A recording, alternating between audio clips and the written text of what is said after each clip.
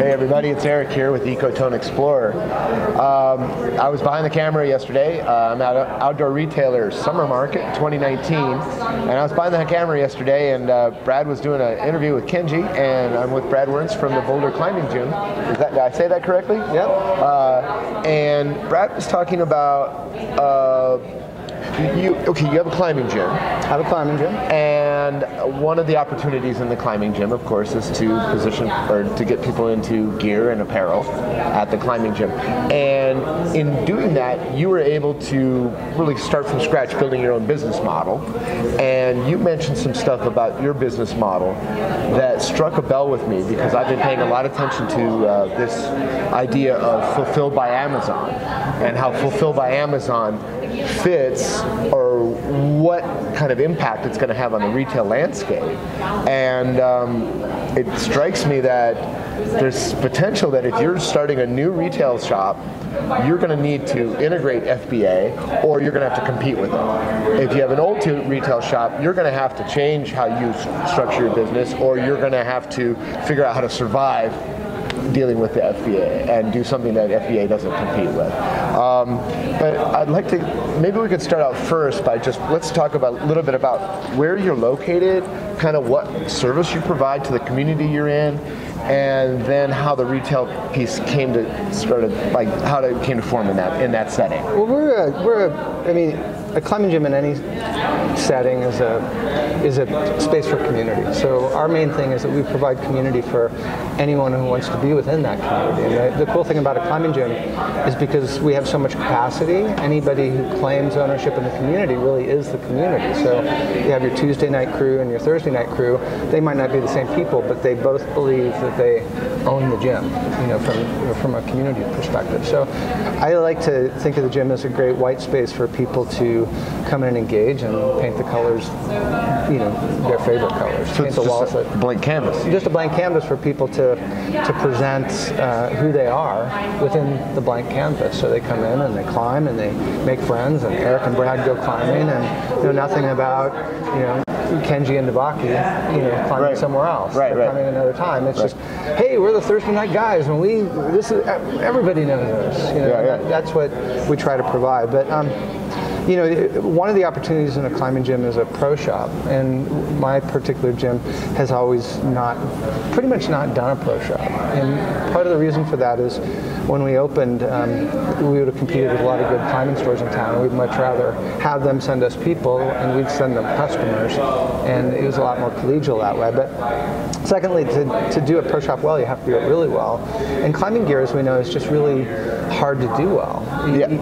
People are so brand driven, they're so category driven, stuff doesn't turn well. There's a huge amount of SKUs you have to hold on to. A huge amount of SKUs, huge amount of inventory commitment. We were creating a dust collection, basically. When we tried to do it, people come in, do you have cams? Oh yeah, we have cams. You'd show them the cams you have. Oh, I really wanted the other brand, and they'd walk right out. So, meanwhile, the cams would collect dust, until the next person came in. So we're experimenting with different models where we work in partnership with someone who carries everything, and have a kiosk interface where people are, we're able to choose from that deep well of inventory, pull from that deep well of inventory. So my guys are just invested in giving the customer a good experience. We only sell things that touch the body: shoes, harness, chalk bag, belay device, carabiners for belay devices and chalk bags. That's pretty much it. We sell swag for our gym, the branding. But somebody wants a rope, somebody wants cams, somebody wants nuts. The goal is that they can reach into the machine and get them based on a conversation that our guys might have with them, or our people in general would have with them, and they'll be able to convert on a sale that way. And that comes as a result of, I think in the ski hard goods, they refer to it as a pre-qualified the consumer and positioning them in, what type of climbing they're going to do. Yeah, because that's the value you're adding, is you're sitting down and talking with them and kind of sussing out what they want to accomplish and then trying to give them the resources or inform them as to which resources they want to have available when they go out, right? Yeah, I mean, the thing about these specialty sports, whether it's climbing, skiing, golf, tennis, having a baby, having a puppy, you know, you suddenly are in this position where you've got this puppy in your arms and you run into a pet store and you're like, sell me everything. Yeah. And you're not there for the stuff. You're there for the advice. The stuff is just what you transact with, really. I mean, you have the puppy, it has needs. You go to talk to somebody, what are these puppies' needs? What do I need to take care of this puppy? And that's why they go to specialty stores. And so when they come into the climbing gym, they just want advice on the climbing equipment and what they might need for a particular type of climbing, whether it's top roping or sport climbing or trad climbing or what have you. It may be different, but the advice is really the critical part of that. But unlike a normal climbing store, you've got the experience right there. So after the conversation happens, the person can go back and just go on the wall. Yeah, just go right on the wall. So but the climbing stores can't really offer that. I mean, they might have a bouldering problem in their store, but you know, like, I mean, you go to REI, they've got a great climbing wall, but is it always open? Does it always have somebody working at it? You know, like often you're not supposed to go up on it. Yeah, you can't. I mean, you can't really try your gear anywhere else. If you're a climber, you can if you're a skier, you can if you're a cyclist, you can demo stuff and take it out on the hill or take it out on the track. But then you have to participate in a demo day where a retailer who holds inventory has maybe an expense to come up and it's this whole production that goes on, whereas the climbing gym, that's just Thursday night, 52 weeks a year, same community, everybody knows where it is, weather changes, it doesn't matter. Right? Yeah, and that's a huge advantage, but then again, because of the inventory commitment required to do it well, it's a huge disadvantage because it's not our core business. I mean, we make money primarily by people coming in, breathing the air and pulling on our holds. You know, so the pro shop sales are important, and I don't want to minimize that, but the approach to it that we're looking at is a way that any specialty industry could take advantage of by basically divorcing themselves from the need to hold inventory. Okay, so that takes us to the next part of the conversation, which is FBA. And so you talk about this long, you know, this deep well of inventory, right? Are you referring to a deeper well of inventory than a normal climbing shop would have? Yeah, actually. I mean, in our space, there's recognized experts, online providers who stock literally everything. And same in the ski space, same in the golf space. They're all online providers, but they have access to just everything you'd ever need. So to give a little credit to Malcolm Gladwell, because got this information from him and came to understand this concept from him.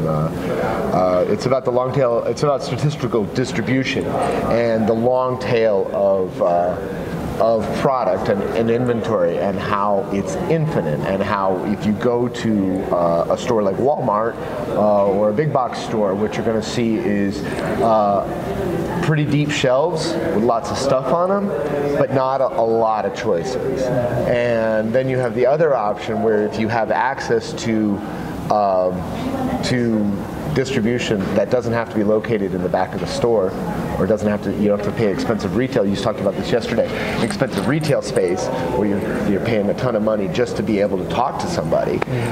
If that distribution space is handled someplace else, then suddenly you have access to that long tail of distribution, and in a way you can outcompete big players like Walmart, because you actually have the time, have the expertise to sit down and talk to somebody, more expertise than you would find, say, in the electronics department at Walmart about like a computer, much deeper passion about the actual use of the product. Can you talk a little bit about that long tail distribution? How does that add value to your offering? Yeah, it adds significant value, and it just reminds me too of the way that retailers and consumers both have thought about inventory for a long time has really flipped on its head. Because it used to be, we'd go to the outdoor store, the climbing store, because we were interested in climbing, we would talk to other climbers. But while we were there, we engaged with brands. Like the first time I encountered the North Face or Patagonia or Marmot or EBs for that matter for climbing shoes, or before Black Diamond Chouinard equipment. I remember those vividly because I was in the stores where they were stocked. But I went there because they were the climbing stores first. The brands that I became familiar with, it's not that they weren't relevant, they were just kind of irrelevant. Because I went to the climbing store to find climbing equipment, and then the brands became more important. But in a pragmatic way, you went into the climbing store not thinking, I need that North Face jacket. You went into the climbing store saying, I need to stay warm on a climb. Yeah. And then you discovered, hey, you know what? North Face makes a really good, makes a good jacket for when you're on belay and you're anaerobic and you're not exercising anymore, and you're cooling off quickly. Yeah. So you find the brand, and then the stores begin to get distributed by the brand. Like we carry the North Face, they carry Patagonia. There used to be those distribution issues. Yeah. So then the reason you go to a particular store is because they had a particular brand, not because they were a climbing shop and you wanted information.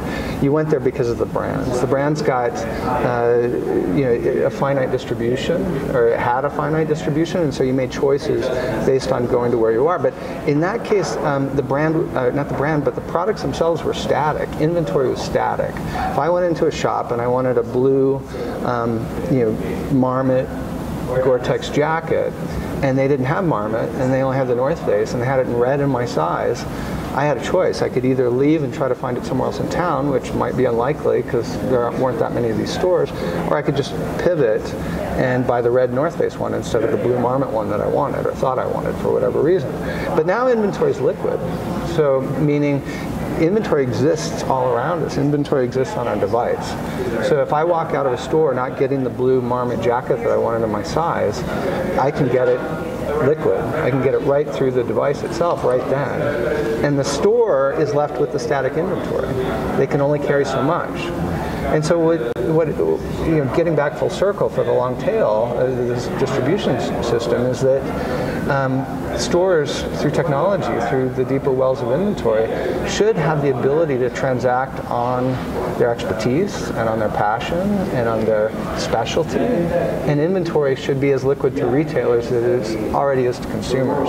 And then the consumers go to the retailer so that they get the information, and then they'll transact right there. Mm-hmm. But right now the transaction is completely divorced from the information. It almost seems like the retailer gets punished for holding the inventory.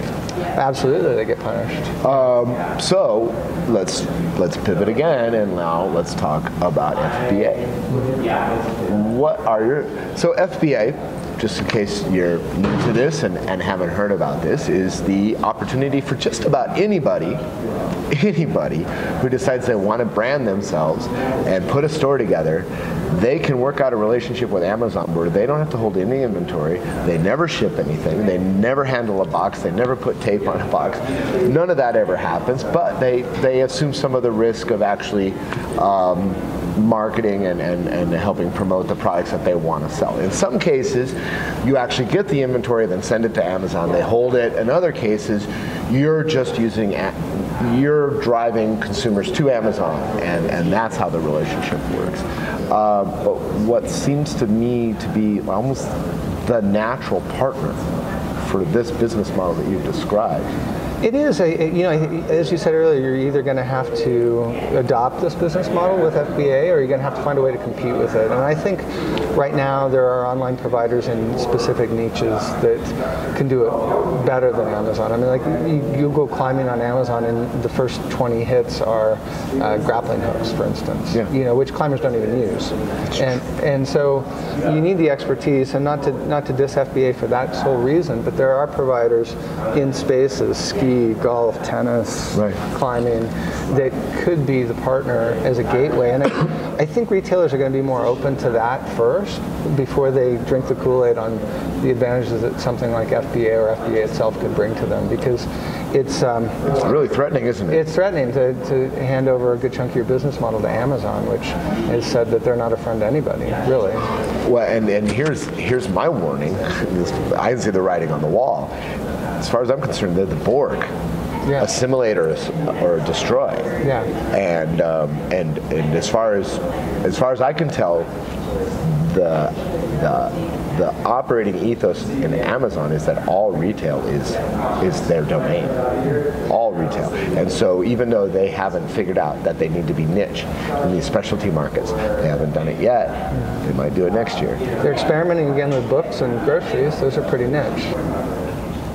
So it turns out that Amazon's got this thing now where if, with the grocery delivery service, you order one item and you get it recurring every month, and you get 5% off of that. But it's already at a lower price than you can find in any retail store.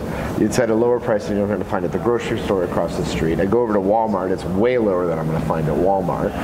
And then I go online and I find out, wait a minute, if I up my order to 5 items, and not just that case of Monster drink, but I get some jam and I get this other thing, and it doesn't have to be big, then the whole bill goes down by 15%. And I'm still not paying shipping. And it still shows up on my doorstep, and they're delivering groceries to my doorstep. I'm disabled. I hate carrying stuff around. Like, just shopping's a pain in the butt for me. So if I know I need that, my wife has this phrase, and she uses it all the time, and she uses it when we're in retail.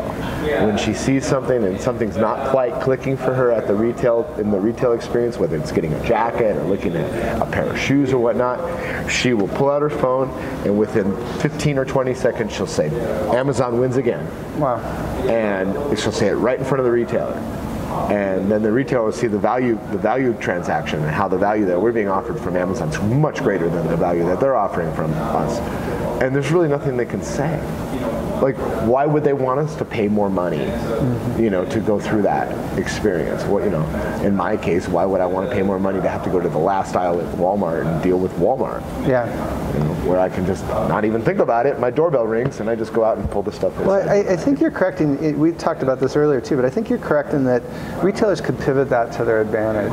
And they need to transact. In that case, they need to transact on their knowledge base, their credibility, their passion, their engagement with the community, their knowledge of their customer, and they need to put themselves in between them and between the consumer and Amazon. Yeah, they need to get a back end for their inventory. FBA is one option. Well, there's that, but the consumer needs to know, don't go to Amazon for this stuff. Come here, and you get the information. Because you're not going to find an expert at Amazon who's going to describe this to you. The thing I'm concerned about, what you just said about the discount model, though, is, in my mind, that discount is our percentage points that they could give to retailers and other partners who would drive sales for them. This is true, but they're trying to kill grocery.